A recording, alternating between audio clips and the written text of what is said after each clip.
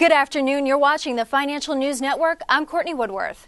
Apple stock broke above 500 for the first time today. It was the latest step in a rally that began more than 2 weeks ago when the company reported staggering sales and profits for the holiday quarter.